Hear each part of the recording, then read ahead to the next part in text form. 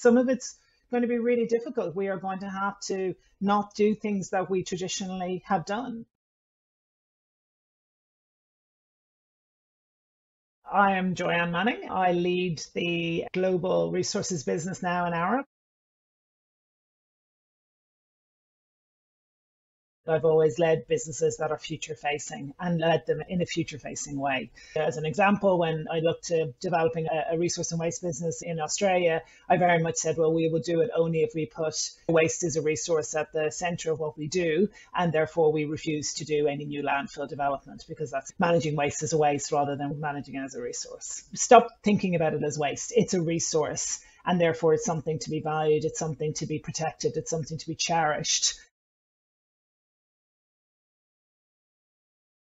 We need to transform our economy from being linear, from this take, make, use and dispose, to being circular, where we value things, we keep everything in circulation at its highest value. We actually look to design it out in the first place. We actually say to ourselves, well, can we refuse it? What can we do? Can we just do more with what we have? And then at the same time, looking to regenerate our natural systems and increasing our natural capital, which we now recognize is fundamental to achieving sustainable development.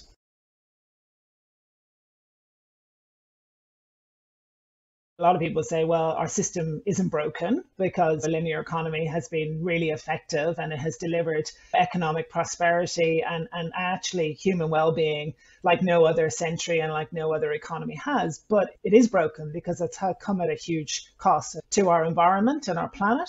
And we only have a finite planet. We have ever increasing demand on this ever decreasing pool of finite resources that we have. It has to change. Managing waste as a resource is actually a fundamental part of sustainable development. My form of leadership is very much inclusive leadership or even servitude leadership, to provide that direction and stewardship that people can get behind and people can understand. To lead in this space and to advocate for it is something I feel very privileged about. It's about being me, about being authentic. I believe that being true to what I believe in, true to my family, true to my communities, true to the people that I work with is fundamental to who I am. One of the key values for Arup is to have sustainable development at the heart of everything that we do. And that's true to me as well, and making sure that I walk the talk at all times in terms of how I am behaving and how I conduct myself. I'm a big believer in strong communications and listening holistically to different opinions. I feel stretched and outside my comfort zone at all times. Even most recently, being appointed to the board. I think being a woman as well, we always straight away have the imposter syndrome, going, why me? Why am I there? But realizing that I do have a really strong voice, advocating for those priorities and challenging, having that ability to stand up for what I believe in and actually being brave. And some of it's really hard. Some of it's going to be really difficult. We are going to have to not do things that we traditionally have done.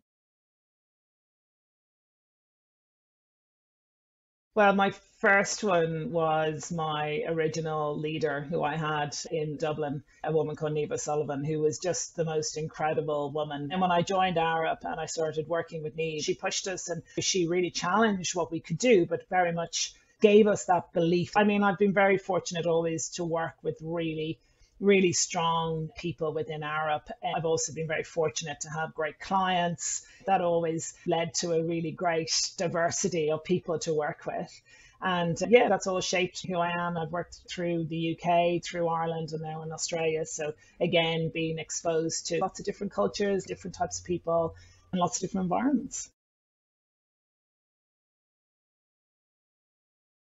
You have to just strive to anything as possible. Be inquisitive, take time to research and learn what it is you're trying to change. Don't just go, oh, I've got a barrier, that's it, I can't go any further. Stop, contemplate, there's always a workaround. Get sponsors, get allies. If you feel you're ever alone, you're not alone, and you just need to find your crew and find out who else is battling the same things that you are. The course was just fantastic. I think the quality of the people that we were exposed to and the content was absolutely fantastic. But I think more than anything else, it gave me confidence. It made me realize that I'm not just a stalwart doing this alone. There's actually all these other people who are already doing it and already have had huge impact and huge influence. There was a lot of opportunity to learn on how to execute, which I thought was a critical part of the course. One of the things obviously learned actually was really understanding these four key stakeholder groups, the community, from academia, from industry, and from government, and then understanding what are those different perspectives and how does that influence my positioning and my decision making. What the course gave me in many ways was a pathway to achieve my ambition.